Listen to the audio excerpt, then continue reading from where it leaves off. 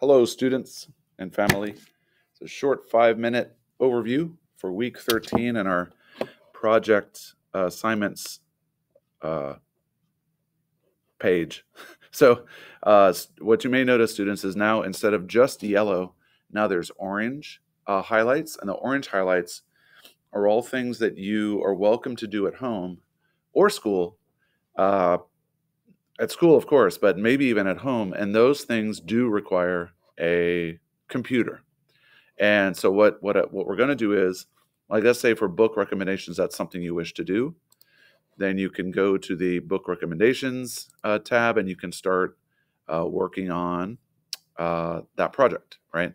And this, if you go to this link right here, it'll show you a photograph of me holding up the books, and that's the next phase. Is we need to take pictures of you holding the books, and then put those photographs in the window, so that when passersby see it, maybe they'll find a book that they would like to read. Even if they don't read the review, they'll see you holding the book, and who knows, that could spark an interest.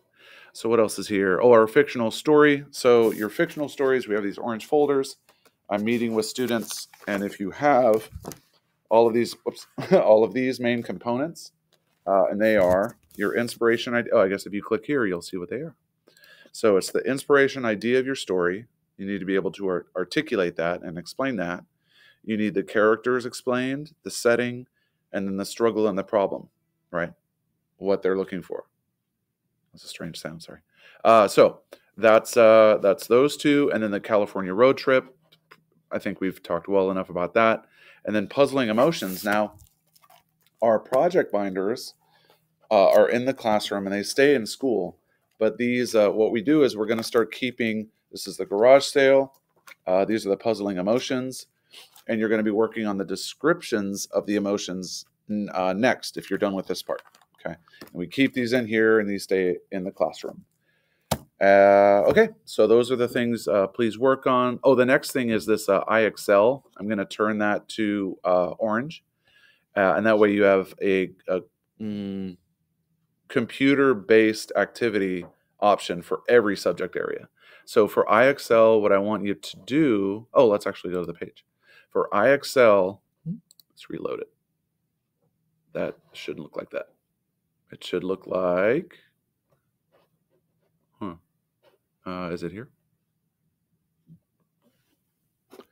Guess I'll just watch sand fall as I wait for, oh, for goodness sake. Okay, I think it's over, no, here? Well, darn it, sorry. Oh, it's here, hopefully. As my dad says, this is what it's like to be Mr. Corcoran. Oh, here we go. All right, so here, what I did here was I added the, zoom in. I added the, no, I can't zoom in. Sorry, blah, blah, blah. I digress. So this is the iExcel recommendations. So please go to your iExcel website, go to the iExcel website, and when you go to the iExcel website, oh, I'll just show you this. So when you go to the iExcel website, you're going to see the star with the C suggestions. So make sure you're catching up with the top couple ones of these. I'll provide a checklist a little bit later on how to do that. I think those are the big things. Yeah, those are the big things. Okay. Oh, the podcast, more information coming about that. It's connected to the book recommendations. Okay.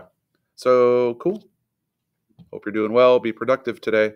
I'm leaving this for us Wednesday, the 10th. Aloha. Au revoir. Maybe.